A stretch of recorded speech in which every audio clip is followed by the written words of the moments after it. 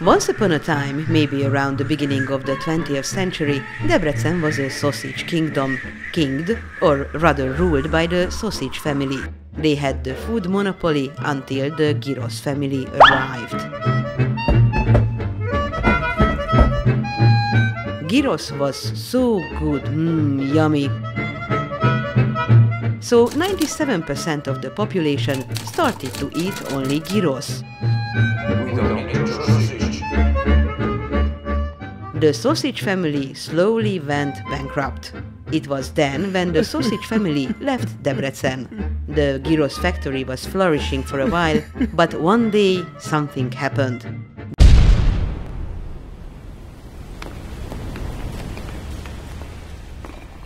The only survivor was the gyros kid, Imre.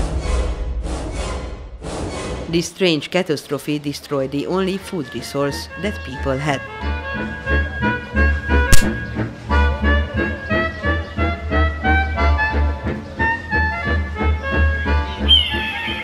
As a consequence, a phone call had to be made.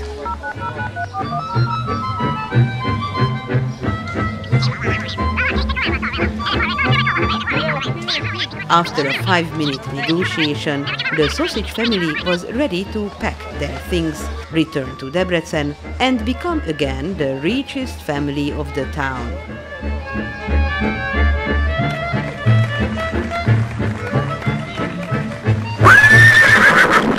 The heroes of Debrecen were back with a new sausage called the Debreciner.